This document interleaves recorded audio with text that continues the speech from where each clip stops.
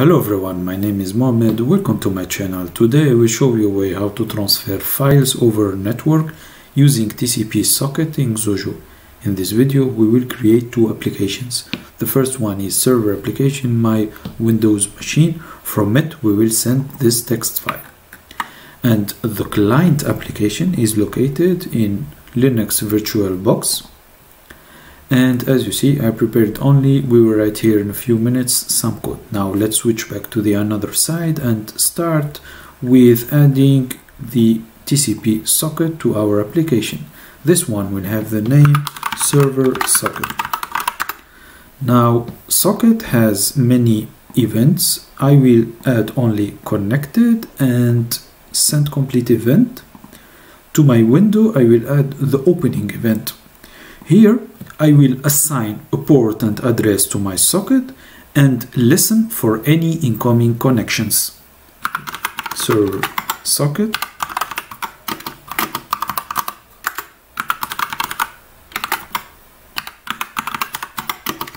Here I will type the IP address of my Windows machine.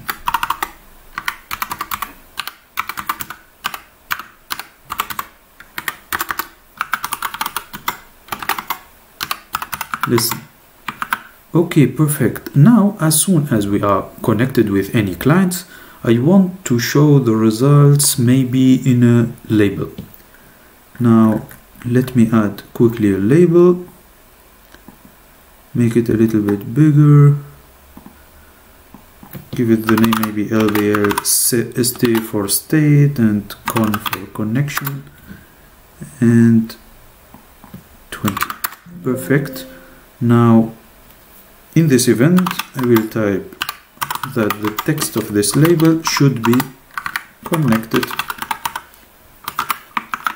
Now I will switch to the client side and add also a label.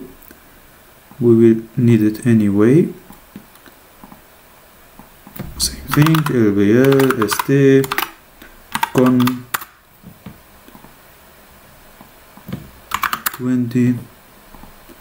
TCP socket. This time I will give it the name client socket. Add connected event, and maybe I will add also the data available event. Okay, to my window we will need also the opening event because I need to try to connect to the server. But first we need to assign a port and address to our socket. So client socket port,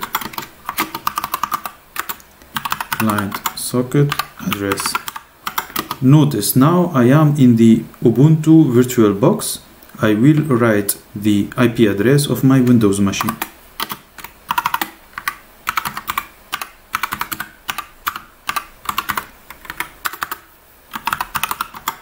As I said, we try to connect. Now we will need here maybe under the connect event that the label show client is connected with the server. Now let me test the connection part. First I will run the server application. Then we need to run the client application. It looks good. Both applications are able to connect with each other. Now we can move on to the next step. We want to send the text file.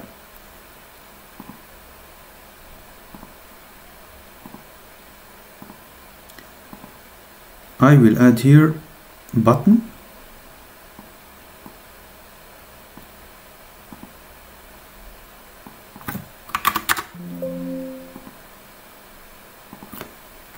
Send file maybe, and label to show the results of sending the file, or maybe I will copy it.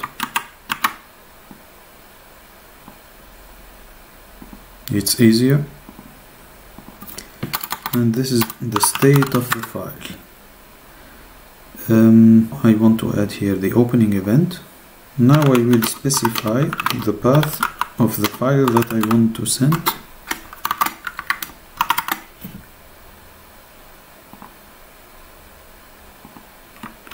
The file name is transfer_file.txt. Transfer file txt. Okay, and if we want to send this text file over TCP socket, we need to handle the content of this file in binary form.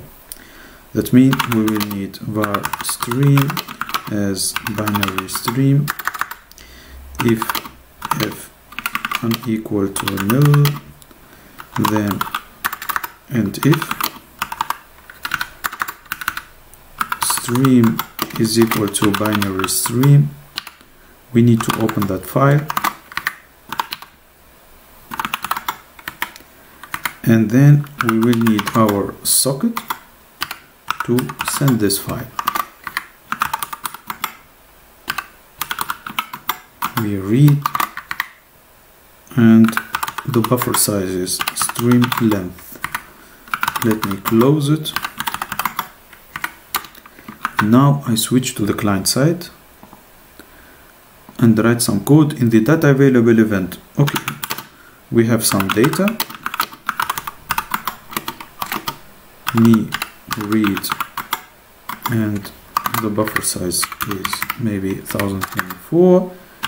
We will need also here to specify the path of the file. I will get the path from the terminal.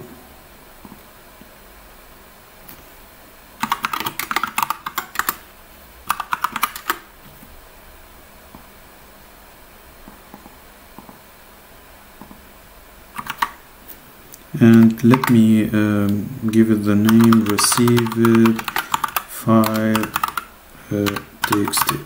Okay, perfect. Here also we will need stream as binary stream, and stream is equal to binary stream. This time we will create that file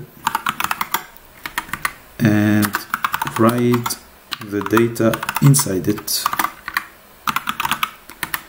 and maybe close it. Okay, as soon as everything is done, we will need maybe a second label also to show the results here. St file, and there maybe we want to say file is there. Okay, now I will switch back to this application and write here lbl file text sending is complete. I think now we are done and we can test our applications. I will run this one first.